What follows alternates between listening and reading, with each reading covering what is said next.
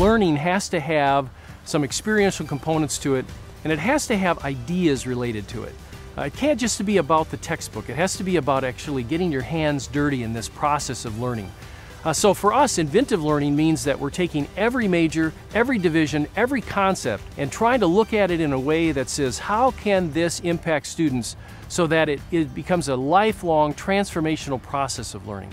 I feel like all of our professors at SWU do a really great job at helping teach us and teach us how to apply things to our work that's going to be outside in the real world and in our jobs.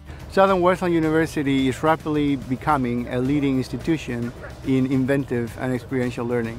It is different from the traditional model. We have a student-run coffee shop and a very popular place for our students, and it is completely run by students. With Blue Hill, they've allowed me to get all the experience that I'd want for marketing, which would be my major, but also communication skills. You can only learn so much in a classroom, and so having this internship has really taught me more of how business runs and how to work with other people and how to manage people and how you have to all work together to make like one common goal happen. Dealing with confrontation, just everything that takes to run a business, I kind of feel like I've been able to have my hands in all of it, which has been super awesome.